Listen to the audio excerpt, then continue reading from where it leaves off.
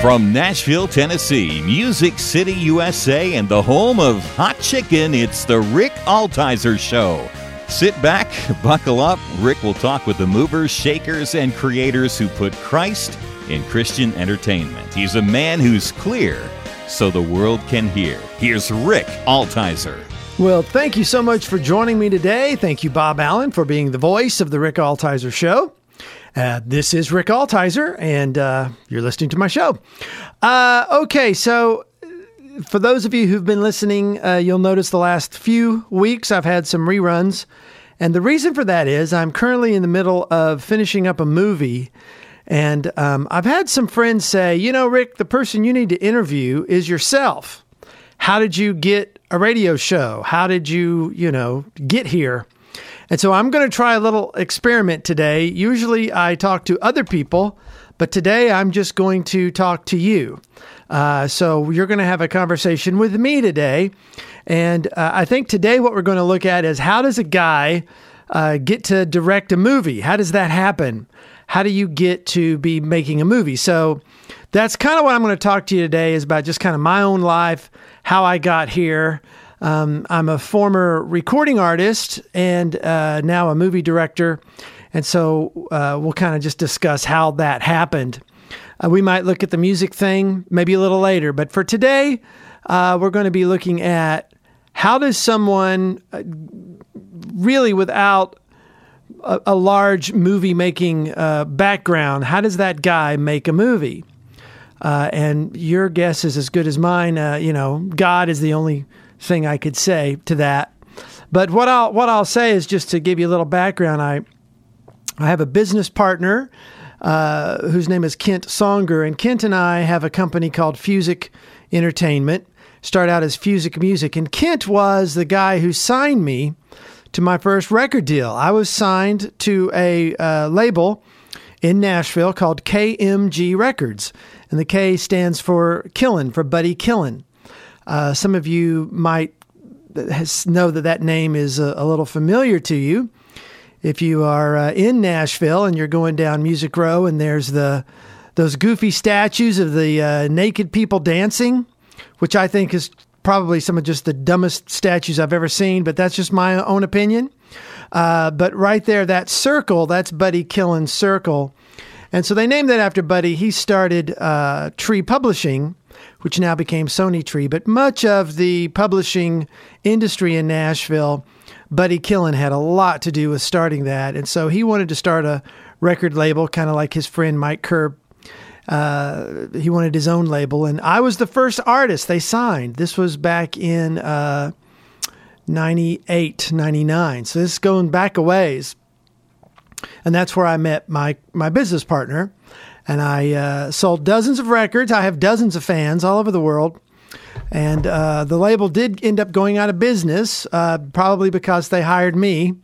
And so my whole music career and how I got into music, I will probably do that on another one of these. We'll just see how this one goes. And I hope this is interesting enough that you want to actually sit and listen to this. So I had this music partner, business partner. We were doing music projects. And for those of you who, live here in 2017, the music industry has really changed. And it was probably, I'm guessing about 4 or 5 years ago, I said to my business partner, we've got to get out of music. The way we made income was making music products. And again, I'll talk about that in another lifetime, another interview. But we made music products, and that's how we fed our families. And it was getting harder and harder to do that. The record sales were going further and further away. We were doing a lot of children's ministry products, and that industry was dying on the vine. People were not buying plastic anymore. They didn't want to buy CDs. They were downloading them. Illegal downloads have really hurt the industry. iTunes and different ways were coming up on how you can listen to music.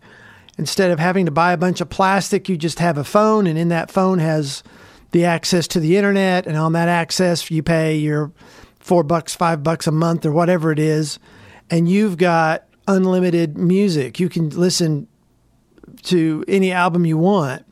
So that really killed the music industry, which has made it really difficult. They've had to reinvent themselves. And the way to make money, and again, we'll talk more about this on the music episode, but the way to make money in the music industry today is you got to be on the road. You got to go play. Well, what we were doing, we were making products that we were selling on TV and selling mostly to kids, and that was just dying. That was just going away. So I said to my business partner, we've got to get out of the music business and we got to get into film.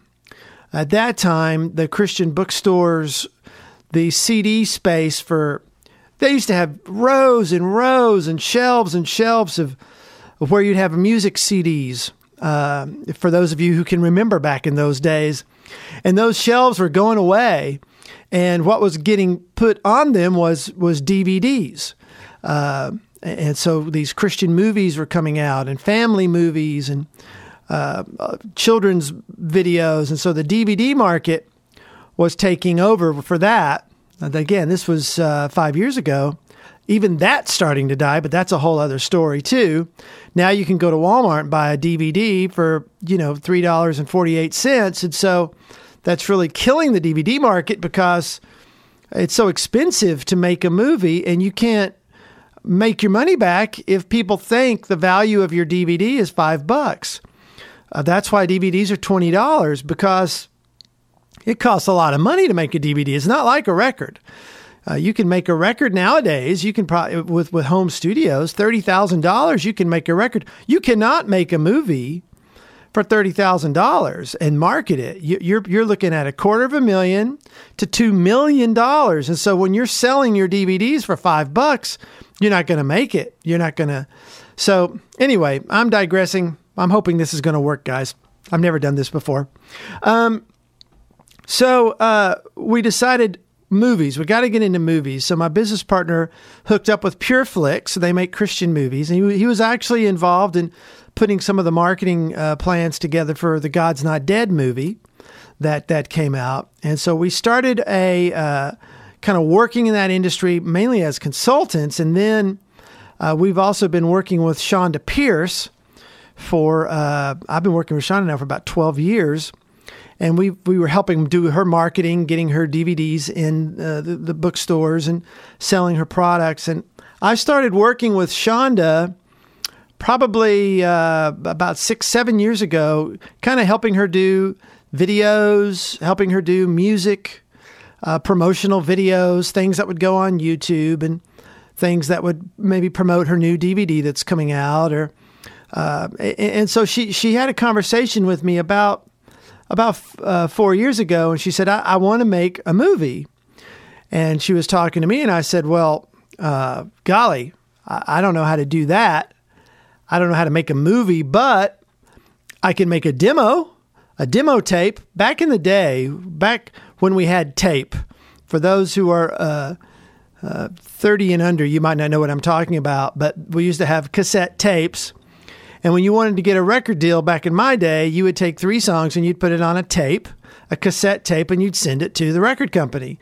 And that would be a little demo tape. And they'd listen to your 3 songs, and then they would say, yeah, I like it, or no, I don't. And if they liked it, they'd want to maybe hear more. And then eventually they'd want to get you in the studio and record a song or 2 in a big, expensive recording studio. And then next thing you know, you got a record deal if things work out. So I said to Chonda, I can't make a full movie. Gosh, I don't know what I'm doing about making a movie, but I can make a demo tape. My son, David, who's been on the show at that time, was doing a lot of wedding videos. And so I was kind of watching what he was doing.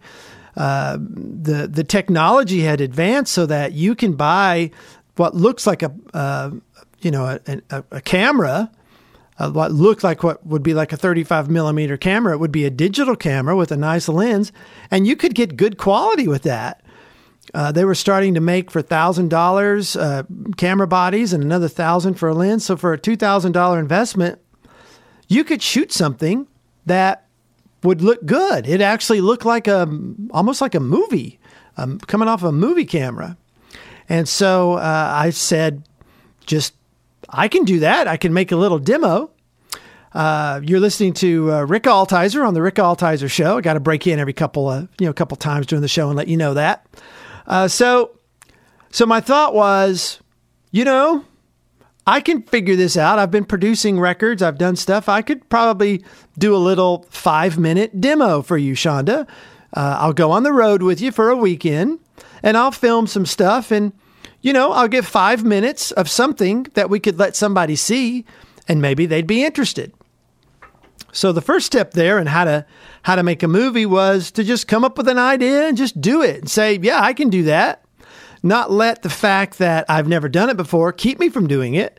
The fact that I've never made a movie before, I wasn't planning on making a movie. I was just going to make a 5-minute little something. And so I went out on the road with Chonda, not knowing what in the heck I'm doing. I had used the camera some. I got a camera that we had, and then I borrowed my son's lens, a nice lens. Got a little shoulder mount, and I put this little camera on the shoulder mount. And pretty much everything I filmed, I just put on auto focus and auto, white balance, and had a little shotgun mic that went on it, and got a little lavalier for her to talk to, and pinned it on her shirt. And so I went around and we went out on a weekend. I think it was like a 4-day weekend, and I think I did 2 or 3 shows with her, and went on the bus and did some interviews. And she talked and was talking about, at that time, she was going through a really hard time. For those who saw the movie Laughing in the Dark, you'll know this. And I've also interviewed Chonda on this show, so you can hear her talk about that. But her life was just a mess. Her daughter had become estranged from them. She had basically cut them off. I don't want to talk to you, and you can't see your grandkids or talk to your grandkids. And that was killing Chonda. And, just hurting her so bad. And then her husband, David, was so distraught. He started drinking, became an alcoholic. So as I was interviewing her, they had been separated because she, was trying to do the tough love thing with her husband. So she had a daughter who was estranged from her. She had a husband who was separated and was struggling with alcohol addiction. So she was in a very hurting, vulnerable place. And so we went out and I did this little weekend and filmed her. And we talked about her life, her family, her husband. We talked about all this. And so we came back and I ended up cutting together, got some, my little software here in my computer, my home computer, cut together 16 minutes. I thought, wow, we thought I would get 5, but I made 16 minutes. And just kind of as an aside, for those who have seen the Laughing in the Dark movie, I would say about 10 minutes of that 16 minutes actually made the movie. And so, and by the way, that movie was in movie theaters. The night it came out, it was the number 5. I say this all the time. It was the number 5 movie in America the night it came out. That feels so weird saying that. It's like you're tooting your own horn, but it was. And, for a guy like me who didn't know what the heck he was doing, that's pretty awesome. But here I am with a camera, right? At the $600-700 camera. And I think at that point it's like a $500 lens. And 10 minutes of that, a guy who's shooting on auto, 10 minutes of that gets on a movie theater that 80,000 people buy tickets to see.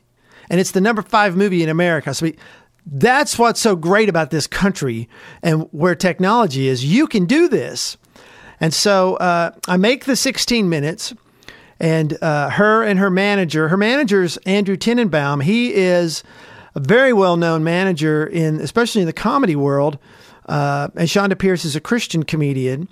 Andrew managed Robin Williams. He manages Billy Crystal and Woody Allen. And so just, all these major comedy acts, and kind of said to Chonda had gotten an award for being the top selling female comedian in history. And, Kent Songer, my business partner, was very instrumental in that because he did all of her DVD promotions. But just a little plug for my buddy Kent. But he said, how come you're winning this award? I've never heard of you. And her response to Andrew was, well, if you haven't been to a Baptist potluck, you wouldn't know who I was. So we make this 16 minutes, and Andrew, the manager, and Chonda take me out to lunch. We had pizza. I remember where we were down in Nashville. And they said, Rick, we want you to make this. We think this is great. This is exactly what we want, and we want you to make it. So again, had I not said, I can do 5 minutes, right? I would have never gotten this other opportunity. So the first thing was, you've got to go and do something. You can't just wait for somebody to come and say, oh, I want you to make a movie, or I want you to do this. You go and you make it. You go and you do it. And so, and I started off with something that was achievable. You know, if a good idea is not a good idea unless you can execute it. If you can't execute your idea, it's not a good idea. And people will sit in, you know, especially creative types, they'll sit in meetings, they'll come up with all these ideas and these things, but they're not good ideas if you can't actually do it. Well, we don't have staff to do that. That's not a good idea. A good idea is something you can execute. 5 minutes, I could execute. I could pull that off. And I ended up getting 16 minutes, which actually became, you know, a pretty good 16 minutes. It was pretty powerful. And I realized the same skill I've used as a music producer, as a music producer, that same skill is used as a film director. I've done a lot of music production. I've produced all of my own stuff, and I've worked with other people. Here I go again. I've got Johnny Cash credits. I've produced Johnny Cash, Vince Gill, Marty Stewart. So I've had working with John Carter Cash and doing some stuff with them. I've been worked with Tree 63 and Russ Taff and different Christian artists, and got a Rebecca St. James credit. So, you know, I've had some production credits. So, you know, I kind of have a way of understanding of, okay, I want to tell my story with music, how I get a project to sound like it's a cohesive project, like it's one album. I don't want it to sound like it's 5 albums in one. So that same thing kind of went with the storytelling of taking a thread of a story and weaving it together and making 16 minutes. My name is Rick Altizer. You're listening to The Rick Altizer Show on Bot Radio, and I have to do that about every 8 minutes, so that's the last time I'll do that. So anyway, we're making our movie. I've got 16 minutes, and now they say, Rick, we want you to make a movie for Chonda. And I'm just sitting there going, okay. Now, this is a guy who's made, I've done some videos for her, but I've never made a movie before. I've never, done much in video. Most of my work has been in music. And okay. And Chonda just really felt like I understood what she wanted to do and how she wanted it to sound. And it just came from a place that Chonda and I are good friends. We've known each other for years. And I think she just knew that I would communicate it in the way she wanted. I told her in that meeting, I said, I'll make it, but I'm not going to make a beauty piece. I'm not interested in doing something that's just a promotion for Chonda Pierce. I don't want to do that. I want to make something. And she goes, that's what I want. I don't want a beauty piece. I want it to be real. I want it. And so I got this amazing opportunity. And what I thought was going to be maybe something that would be on her tables, and Kent, my business partner, and I would probably get it into Christian bookstores. And so I started making this and started going on the road with her. Just me, no crew, no help. Me, a shoulder mount, a tripod, a camera bag, running back to the soundboard and plugging in my little portable recorder into the soundboard so I could get her audio off the microphone, and then running up to the front of the auditorium and putting some little microphone units out there so that we could record the audience sound when they clap and laugh. And then going back there with my tripod and filming Chonda when she talks. But then I've got to get some of the audience and get some stuff behind her. So then I'd have to stop filming there and then go around and then film, when she's talking, and maybe walk behind her a little bit, maybe get some of the crowd shots. So, I'm not even filming the whole show. I'm just taking bits and pieces, and I go out and I maybe do 5, 6, 7 of these shows and just kind of getting what I can, interviewing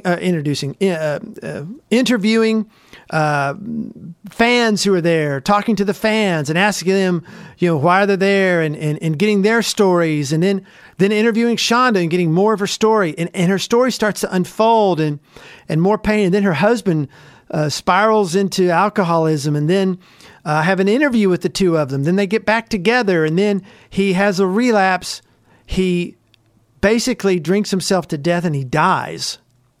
So now we're still making this movie, and her husband has died. So all this stuff is going on while we're making the movie. And so what started out as this movie about Chonda kind of navigating through her life as a Christian comedian really turned into this story of how do you navigate pain? How do you navigate absolute when your life just blows up? As a Christian, what do you do? And it just became this whole other movie. And so I put an edit together. Through this, my business partner, being the genius he is, starts working it and finds a company called Fathom who's going to put it in movie theaters. I'm going, what? It's going to be in movie theaters? So my little stuff I'm shot with my little, my Canon camera is going to be on a movie screen. So what started out as this little small thing that was going to be on her table, it's going to be, maybe in the Christian bookstores. We never dreamed we'd get into Walmart or anything like that. It's going to be in movie theaters. And I'm going, oh no. And the pressure is starting to mount. The pressure is starting to kick in because now we're putting all this money into marketing. Now there's these like $100,000 in marketing. It's what? And Chonda looks at me and says, this movie needs to be successful because I've lost $100,000 and the person who's booking me, took my money and all my things have fallen apart and all this bookings that I had have went away and I've lost all this money. I'm just going, what? And so there's all this pressure, starting to feel the pressure and just having to pray, God, help me get through this. Help me get, to make this movie. So I start filming it and going, and finally get to the point where, okay, we've got a date and the movie is going to be in movie theaters on October 15th. This was 2015, October 15th. And so I had a date now that I had to have it done. And so the pressure starts mounting up. And so now I had to really get serious about putting this movie together. And so what I did was I took all the footage of every time Chonda was speaking, every time she talked, I had someone transcribe it and I had it printed out. And I had 4 inches thick of transcriptions. And I organized all that based on, I went through everything and just kind of started highlighting the things I thought I would need. Then I started taking out the highlights and I made another document with all the highlights. And then I whittled that down. Then I put them all on a card catalog, on 4x6 index cards. And then I got a little index card box and I started moving things around front to back. And in that little index card box, I made my movie on paper and kind of wrote it all out and made it on paper. And I'm looking at my time right now and I'm kind of getting blown away because it's like, wow, that went fast. My show's over. So I guess I'm going to get 2 shows out of this. I hope you guys are okay listening to me ramble like this. Gosh, I hope this is good. I know you're not supposed to apologize on the air. That's probably not a good thing.